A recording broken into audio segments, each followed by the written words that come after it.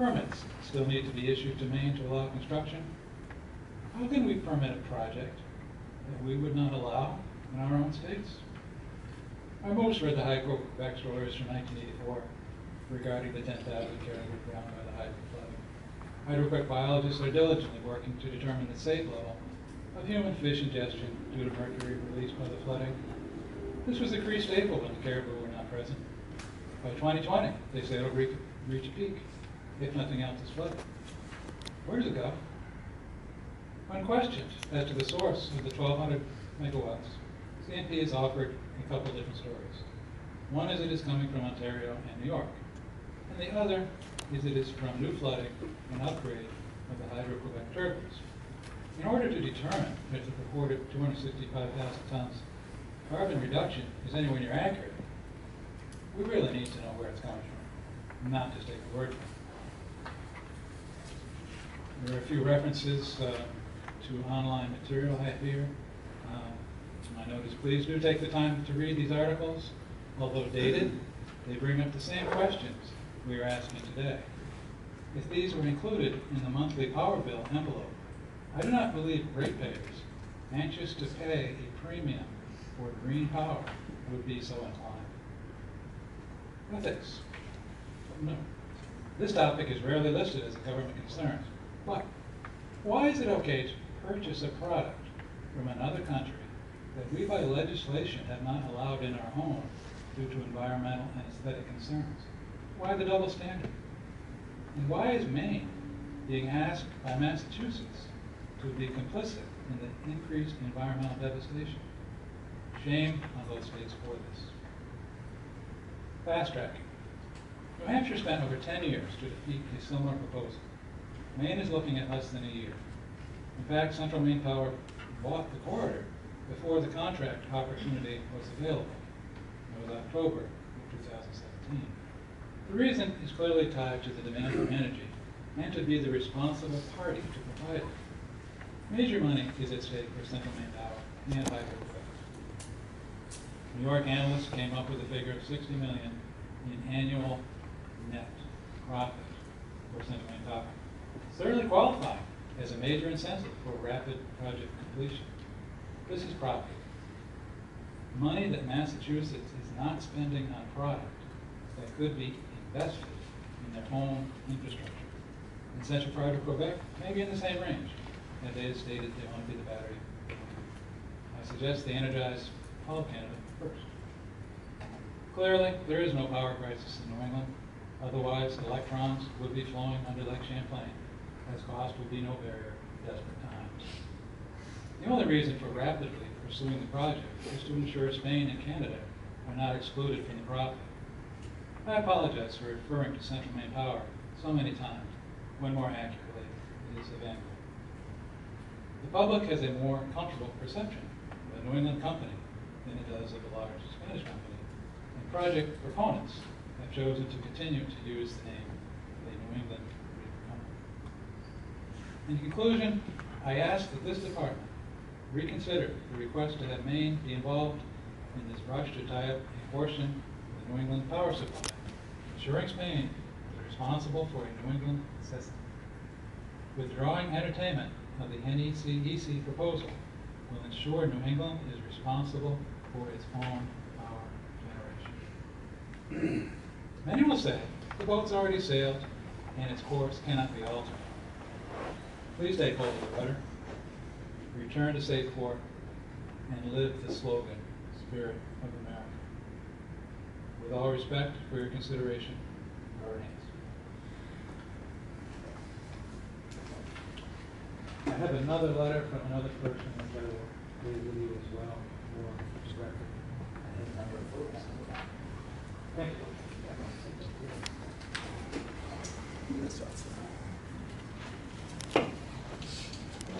Merlin Lyman.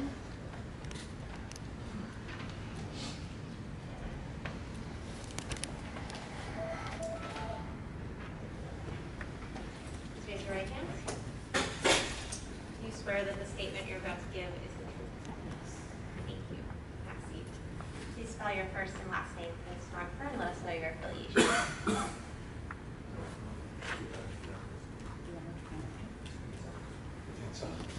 Ellen. Kimberly, K-I-M-B-E-R-L-Y, Lyman, L-Y-M-A-N. And I'm terrified right now.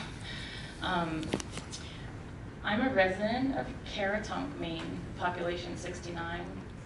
I live right next to the Kennebec River. I hike, I bike, I raft, I hunt, I fish, and I breathe there.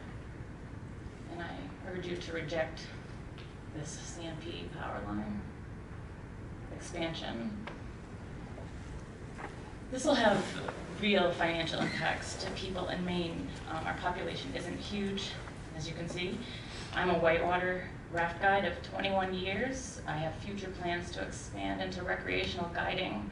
My husband is a master Maine guide and fishing guide. His income as a fly fishing guide depends on our area continuing to be the increasingly rare place of peace and beauty that it is. People come here to experience a place that does not look urban or citified. The more damage that is done, the less likely it will be to attract the people who come here to experience this beauty.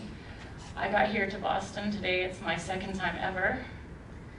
And I see people sitting in the chairs on the lawns and they're trying to get some green.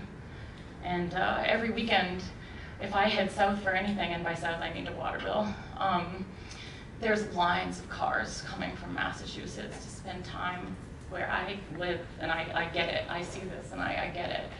I see why they're coming there, but if this line is put there, it won't look the way it looks today.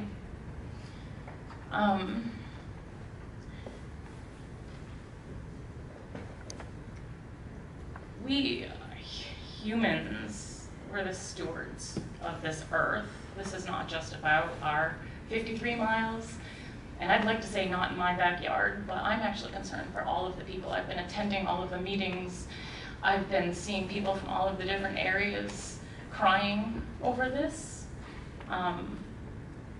It was kept really quiet, and we've recently only just begun to learn about this, and people are standing up and saying, no, it's really late. But all of us, the people from CMP, us, you, me, often to grow, to look for other options, the words no have to be said. I'm a parent. My two oldest children are guides already. I'm sure my youngest will become a guide. I've had to say no to them so many times, which has forced them to look for other options. I think that no to this will force other better options for energy. They're out there. I don't know all of the tech and lingo for that, but there is newer technology. There are other options. If they're told no, they'll have to look for that. The cheapest electricity doesn't mean the best electricity. And the word mitigate, it means to reduce or alleviate. There aren't any millions. The money that's been mitigated and offered to our area sounds like a lot of money, especially to the poverty-stricken people in the area. It's not the money. You couldn't offer $100 million, and it would still not change what you're ruining. It would not alleviate it. And stating a bunch of facts to a group of people in a room is a tough way to make an impact. It's tough to make you see what I'm talking about. You can't hear the sound of the water and the sound of the wind in the trees and the birds and crickets. I've slept in my hammock for the last 5 nights listening to that. I can't imagine opening my eyes to see the power lines.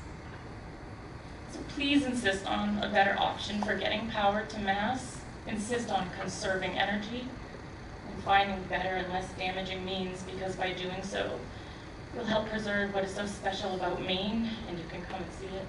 I'll take your wrap thing. Thank you for your time.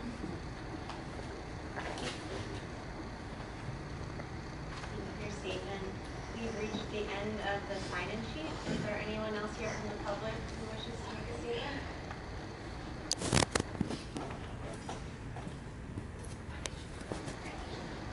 Okay. If there are no further matters, I will adjourn the public hearing and we will proceed with the procedural conference. The public hearing is adjourned. We'll move on now to the